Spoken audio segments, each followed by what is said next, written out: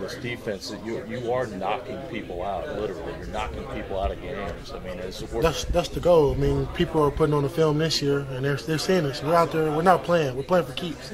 We're trying to take you out of the game. It's not the coaches telling us, the players. We want to attack, and we just reacting to anything they do. We figure the harder you hit them, they're going to watch that film. They're going to grunch up a little bit when they catch the balls.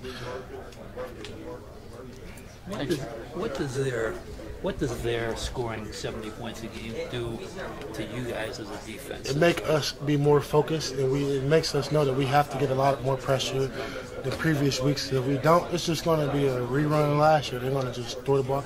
Have a great scheme. We can't pick up what they're doing like we can do against all the other Big 12 teams. They're not running the same. It looks the same, but it's not the same. Their tempo is different than their bodies. Their players are different. I think they're the fastest team we're going to play, not just the tempo, but all around the board, from the offensive line to the quarterbacks, running backs, receivers. These guys are well coached, great players, and they move fast, and they don't make mistakes. And I think that's the biggest thing. We can't make mistakes against these guys. Give me a reason why, in your mind, this year will be different. I mean, why? Because I'm a senior. Like I always say, there's nothing that I can say. It's my last time here. I'm just going to sell out and give it my all. That's the only thing I tell you. The play when you made the tackle downfield, down 20 yards downfield when you made a tackle. You're not supposed to do that. I mean, that's those guards aren't supposed to. Like I said, it was just a matter of wanting it. This year's team wants it. And it wasn't something I was thinking about. I just reacted to it. It so happened I was running down the field. I made the play. I watched the film, and I was like, man, I didn't even realize what I did until the game was over, and I watched the film 2 days ago. So when you saw it on film, what did you think? Routine play. To be honest with you, I'm not being joking about it. It's just routine play, not just for me, but for all of us. It's just how we think of it. No big plays. We're just making a routine play like we're supposed to. I expected to make that. Talk a little bit about, are you consciously being a leader, or is that just coming? It's something that's happening. It's not something I'm trying to do. It's just me being me. I'm being Shaq. I know if I lead these guys, there's no other better leader on the team than me. I mean, as far as mentality, I'm the oldest guy on the team. I've been through the most. You know, I'm one of the first JUCO guys, the last ones that got recruited from my class. It's just about who wants it most, and the guys know how hungry I am. I'm determined to win, and I got those guys in defense to follow me, and that's all we need. And you say, I've been through the most. Yeah. Tell me a little bit of what you've been through. I've been through a lot. I mean, there's nothing to talk about. There's a lot of stuff that I don't want to talk about. Oh, okay. It's just life. You know, I've been through a lot, and playing football is easy to me. This is not nothing compared to life.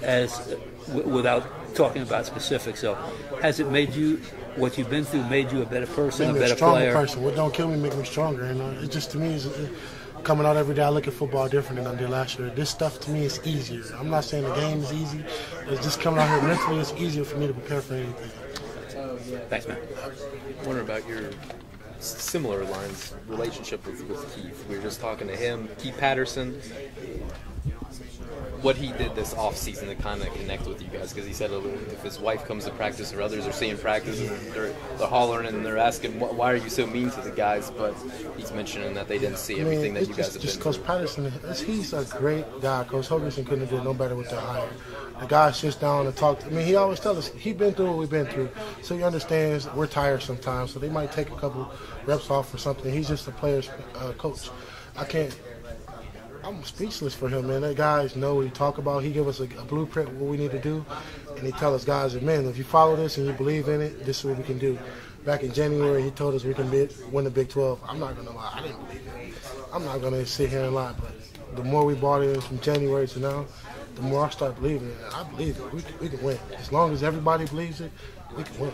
Do you have a story where you connected with him, whether it was him sitting down and talking to you about you needing to take more of a leadership role, or describing where he wanted to take this defense? Is there anything from the offseason that kind of sticks out? No, everybody, all the coaches, just wanted me to be a better leader. And I didn't pick myself to be a leader. The players unanimously picked me too. So, I mean, that just let me know what the players thought about me. And I felt more comfortable talking to those guys because I know as a team they wanted me to lead versus me just going out there doing it. I felt when I say something now that the whole team leads, I mean, listen to me because they voted for me. I got no problem doing it. How would you describe Keith on a typical practice? He's on and off. He's bipolar. No, I'm just playing. No, but seriously though, back at training camp, it's just probably just like any typical coach across the country. He was on it, but right now he's more laid back, letting the players do. We know we have to do. If we mess up, he's just like any typical defensive coordinator. He screams at us, but for the most part, Coach Patterson laid back, talk to us like man, tell us what we need to do, and that's the thing. The difference between last year's players versus this, it's the same players, different coach, different scheme, same mindset, and we just bought into what he tells us. That's why we're so successful. Did you think it would be like this though? Nope. Like I just told you, I didn't expect to be in this predicament.